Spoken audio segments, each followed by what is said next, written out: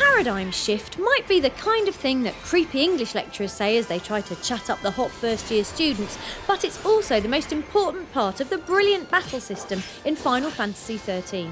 That's how it's done. Astonishingly, the first 20 hours of the game are effectively a marathon tutorial designed to acclimatise you to the paradigm system.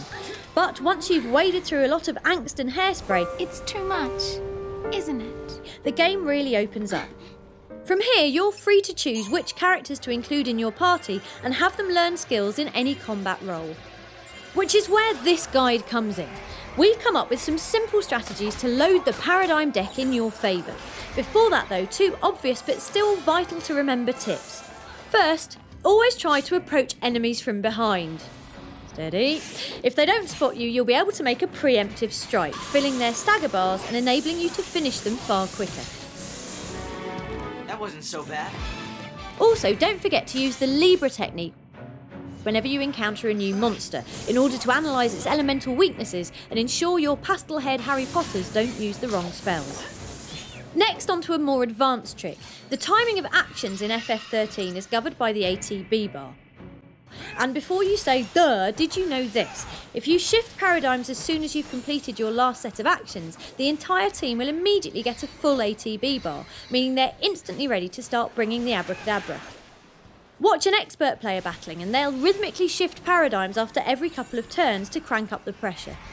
But which paradigm combinations work best? Well, for bog standard battles against enemies you expect to defeat and want to get done quickly, we use this setup with Fang, Lightning and Hope. Start off using the Relentless Assault paradigm to build up your chain bonus and stagger the enemies.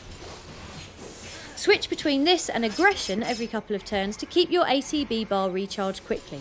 And if things do get hairy, drop into Diversity for a bit to let your healer apply some Magic Sponge.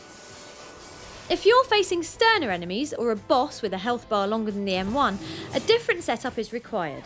We're now using Fang, Lightning and Saz and start with the Bully paradigm so the Saboteur can debuff the enemies while the Synergist buffs the party. You may need to switch to evened odds after this to bring your medic into play, but once everyone's fighting fit again, switch to the attack-minded strategy of our previous example. If you're in danger of getting overwhelmed, switch to Solidarity to allow your Sentinel to draw the enemy attacks while the medic heals. And if the buffs wear off, spend another couple of turns in Bully. Otherwise, easy, just rinse and repeat. If you still keep getting your ass handed to you, make a note of which element the enemy attacks use and equip accessories that reduce that type of damage. Also, consider using Aegisol or Fortizol beforehand to instantly apply several buffs, or having a super defensive paradigm such as Combat Clinic, which uses 2 medics and a sentinel for when things go properly coffin shaped. Our final tip, always wear a seatbelt. For the love of all that's good! Okay, one more. Remember that when fighting multiple foes, you should usually pick off the weaker ones first, thereby reducing incoming damage. Stay tuned to FirstPlay for more how-to guides. Just like I planned.